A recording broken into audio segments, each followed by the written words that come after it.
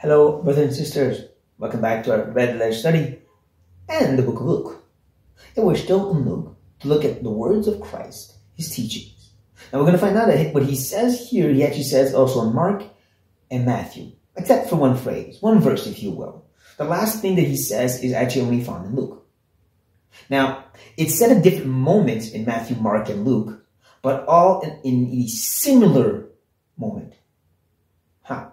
In other words, it's always after a parable that Jesus says that.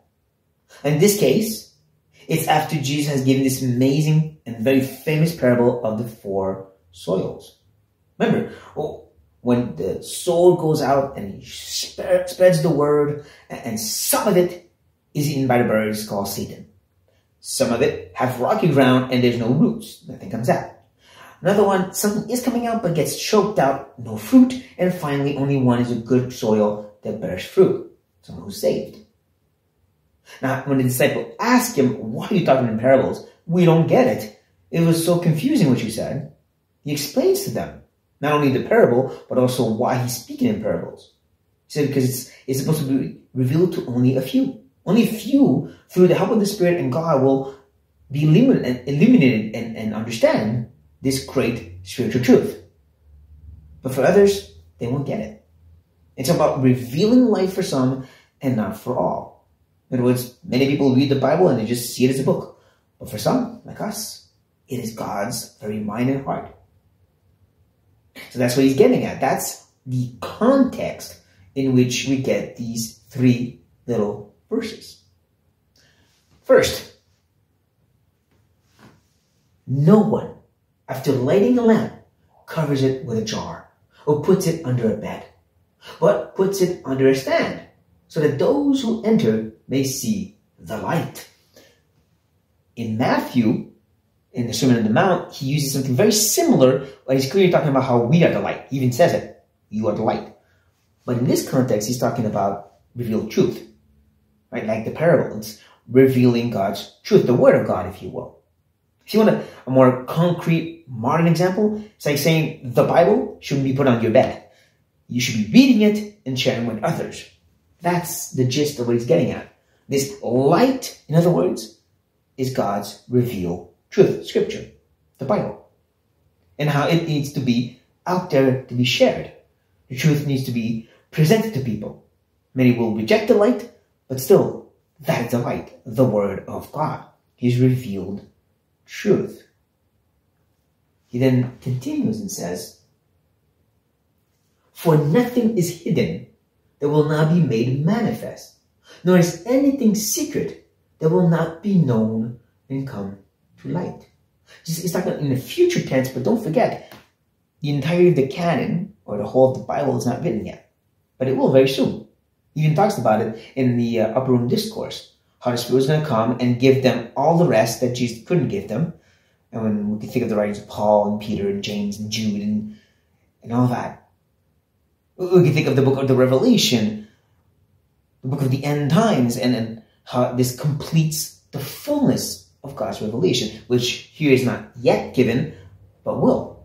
And so don't miss this idea when he says that the things that are hidden, things is hidden that will not be made manifest. Everything is meant to be revealed. God will give you all the truth you need. But we can say it's been done. It has been given. We have the fullness of God's revelation. So don't miss this idea that there's nothing that's supposed to be secret. The light is supposed to be given. We have it. So anybody that shows up and says, I have new revelation. God gave me a download, a fresh message for you. A better way to do spiritual warfare. Or a greater way to deal with sin. No. There's no secret way. There's no special messages given only to a few. God has given it all. He put it in the hands of all of His children. It's called the Bible. So Jesus is clearly preparing the way here, I dare say He's preparing the way for anybody who's going to come up later on and says, oh, I've had some secret message from God. Jesus says, no, there's nothing going to be secret. Everything is going to be revealed and it can be given to all my children, all my disciples, for all times afterwards. Nothing's meant to be secret. Nothing is meant to be given to only a few of the disciples. And if you come to them and you give them money, they'll tell you, no, Jesus says. There's not going to be any kind of secret knowledge only revealed to a few. No. These truths will be for all.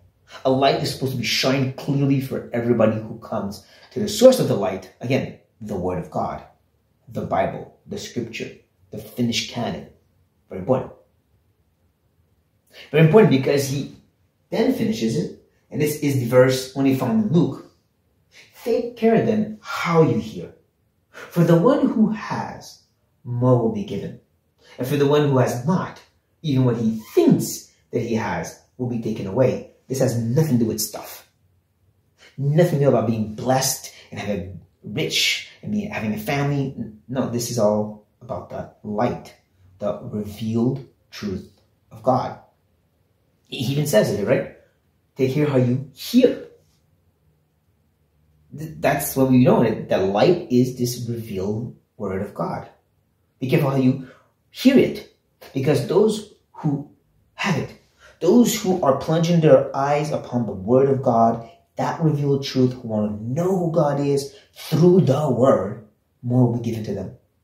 More you're saying, Lord, I want to understand through the Word, and more the Spirit will lead you through the exploration and show you great depth and riches found in the Scripture. I've made that experience, and I'm sure you have too. More you want to study the Word and understand the Word, and more God helps you to do that. More will be given to you. But then there's a flip side.